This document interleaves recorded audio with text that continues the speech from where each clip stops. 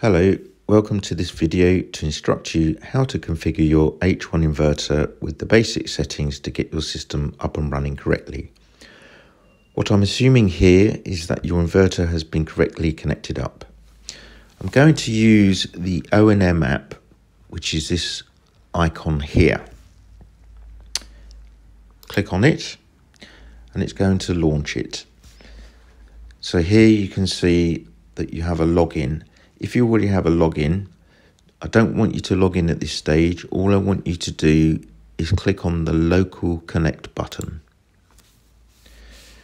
When it invites you to enter a password, enter the password 123456 and press confirm. Here you can see it gives you two options, Bluetooth and Wi-Fi.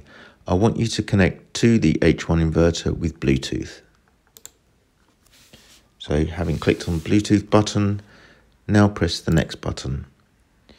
And here you can see it's trying to pair with a Bluetooth signal. Click on the blue link signal.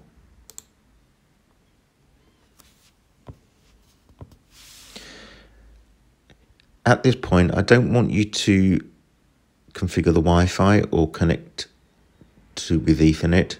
All I want you to do is skip this section. So click on skip, and here you can see the Bluetooth devices that your mobile device can see, which is the module, the communications module, and the inverter itself. Click on the inverter option. Here you can see all the functions available for you to configure the inverter. I'm going to go through the basic settings of what you need, and there are 5 options which we have to go through. The first one is initial setting. Here you will see it invites you to enter the country code, in this case it's England, grid code G99, and here to enter the time. And here it will display the inverter that you're connected to. Once you've selected the appropriate options, press save.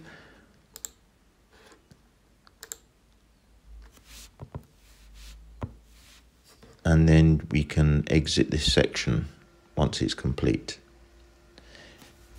Here you can see a countdown is taking place when it's appended all those appropriate settings.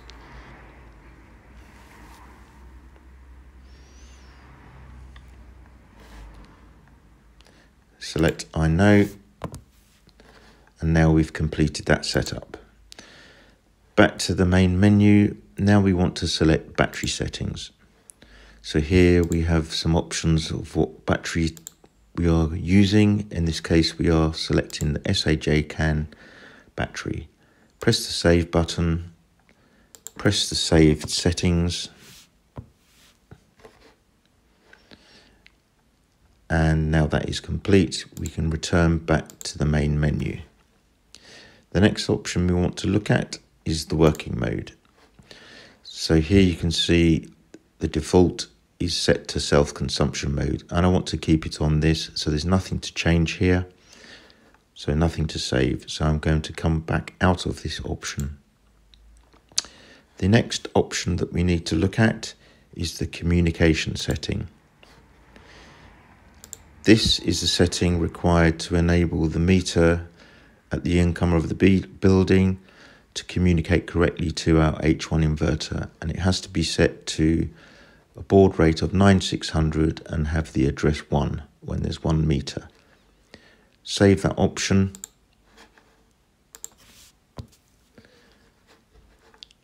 The setting is now applied, and we can come out of that option to the last option that we need to look at, which is measuring device. Here you need to set it to be single phase, which it is already.